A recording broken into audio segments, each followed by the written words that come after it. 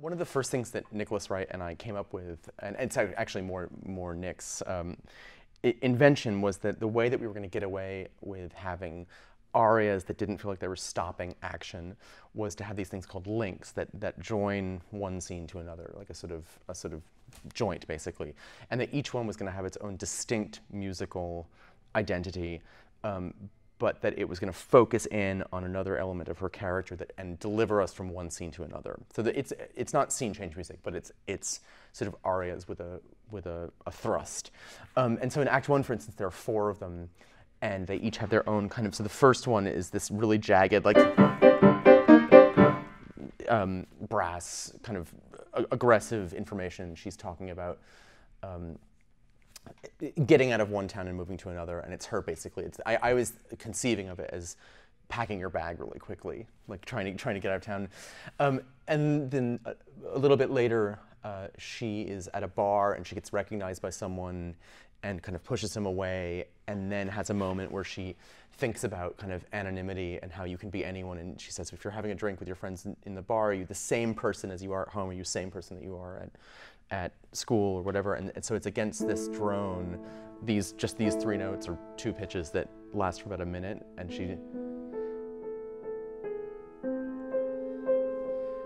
so there's a sense that these notes are the constant, and then if you put that note against it, it's like this, or if you put that note, so there's a sense of shining different lights on the same object. And then there's one that towards the end of the act, when she gets kind of caught, and at that point, she occupies the entire middle register of her voice, and the orchestra is just up here. So we have 2 contrabasses and 2 piccolos that just make way for her. So it's this antagonistic set of sounds. So those were actually some of the first things that I wrote, because I knew that all the music on either side of it had to relate in some way to that. One of the big pieces of architecture that happens in the story and in the libretto and I hope in the music is that this is a woman who exists in fragments, and she has all these different identities that are not just cosmetic, right? She herself has to play a part in each one, and she creates all these different characters. In that sense, she's sort of like an opera composer. She's the authoress of all these different kind of 3-dimensional characters. But whenever she's addressing us, we realize that it's her speaking as her, and these are the links. But when she sings those links, all the intervals that she sings are like kind of scattered around and difficult to learn. They make sense harmonically, but it's all very jagged, right? And if you drew the line, it would look kind of like this. And then at the end, when she has this revelation that it was Mom's fault all along, the way that I dealt with that was by completely divorcing her from that kind of intervallic content. So at the ends, her just lines are almost more traditional. And the pathway towards that was that when she realizes that was her mother's fault, all of her kind of gnarly music that kind of does that is answered in exact negative by the hymn Praise Must All the King of Heaven, whose refrain goes, in my harmonization,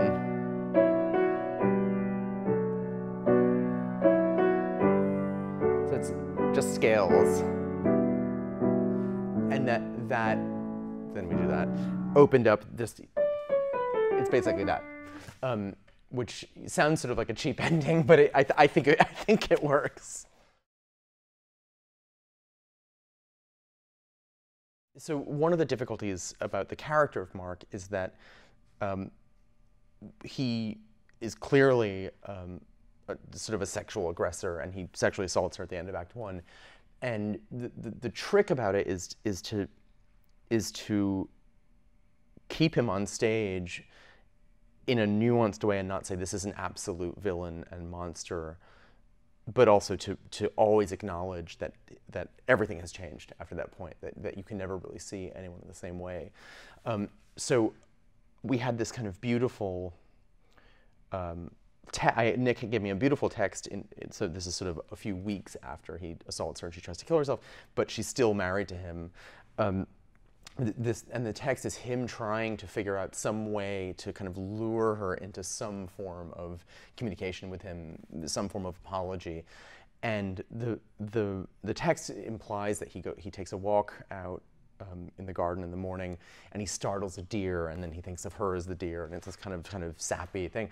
And what I thought I would do was write something very beautiful, but without any bass in it. So there's no grounding to what he's saying. So the orchestra just does.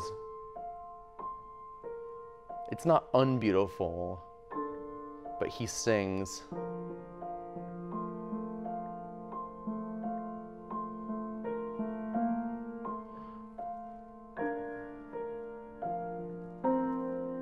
So there's no reinforcement for him at all, right? Because the bad version is, where it has that operatic kind of, I don't want to say safety net, but it has a sense of groundedness to it. So in this particular case, I thought, and it's vocally risky too, is to make the baritone the lowest voice that's happening. Everything else is like really pointillistic. I mean, on a piano, it sounds like I'm just playing, but it's like the strings divided up in this really specific way, and random bells in the middle of the bar.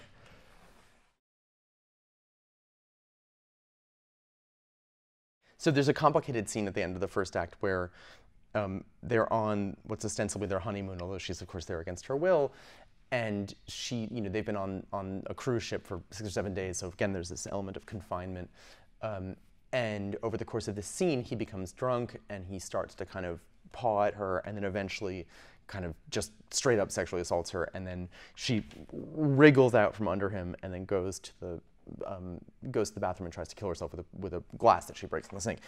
And that shape from this kind of hollow confinement at the beginning towards the end was very challenging, because you have to deal with such sensitive things, and the music can't really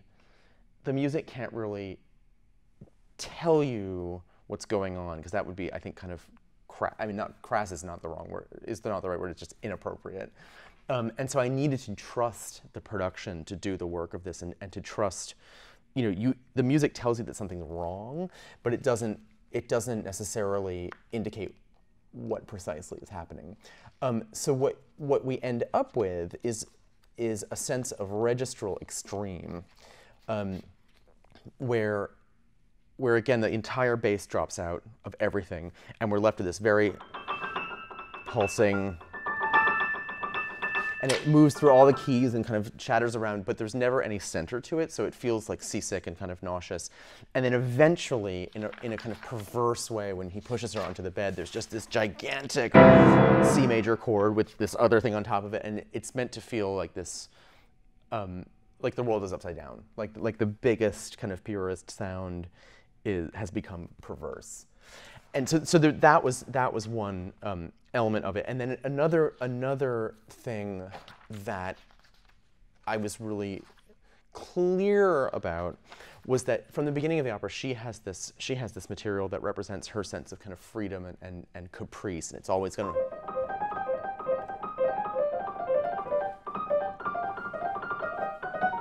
I'm playing it terribly. I'm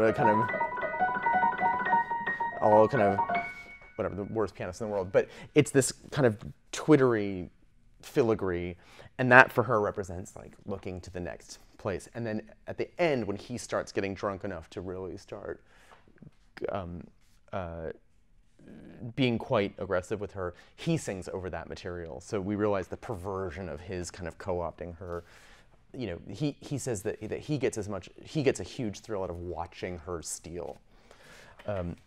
So the whole thing for me was about a move from just this plain confinement into his taking her music away from her, essentially.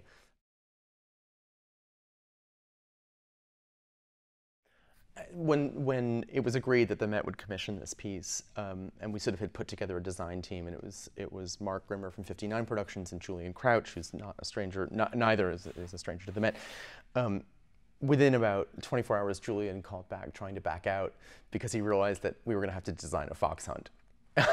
and a fox hunt, you know, in the plot of the thing, it's a pivotal changing point, and you can't not have it. There's no other way to do it, because it links up her relationship with her horse, which is the most important one in her life, with her relationship to feeling pursued. So she starts to identify with the fox, even though she's on a horse, who's an element of such a pursuit, with her anxiety, with blood, and so everything kind of comes together in that moment, and it was an unavoidable thing. And so we were in denial about it for a couple of years, but one of the things that Julian and Mark came up with quickly is that this idea that the set had to be made of these floating panels that could move quickly and could receive projection that would change. So technically, it's really interesting to have had that conversation so early in the process, because it freed me up a little bit to work entirely abstractly in terms of what's happening. So even though I don't always do that, what happens is that the chorus sings these a selection of texts without any rhythm, as in they can do them in their own free time as long as they outline these big chords. So you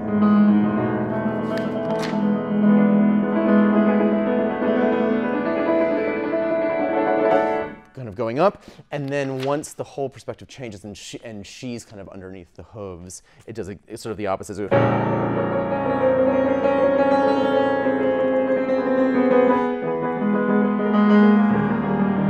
big descending motifs, and then in between those things, she talks to us again and says, you know, she addresses the fox in a weird way, and she says, you know, run for your life, get out of here. So the hunt was, I think, for me, the most challenging compositionally. But the weirdest thing about it is that once I wrote it, we never changed it. It actually, unlike a lot of the other stuff, when we did a sing through, you think, oh well, this could be short, you know, whatever. The fox hunt has remained almost identical since 2015.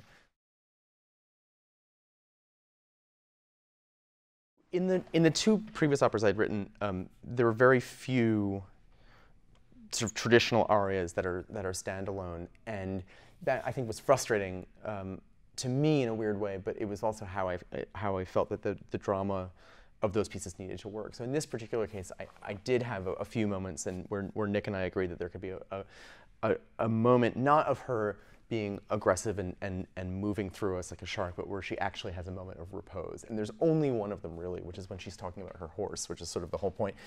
And we stuck it right before the fox hunt, which is the most terrifying, you know, thing compositionally and also visually, and right after this garden party gone wrong. So the garden party gone wrong starts very pleasant, and the chorus is almost, you know, just it's incredibly old-fashioned. Everyone's in ball gowns, and then it ends with this enormous fight between the two brothers and people coming in, and there's this random aria from the mother, and it's all kind of chaos. And then out of that, the kind of dust clears, and we have things happen, and projection happens. And then we're in this totally neutral,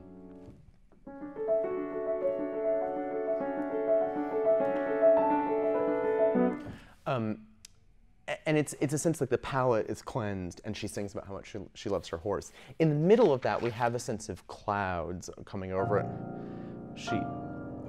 Again, these big registral extremes,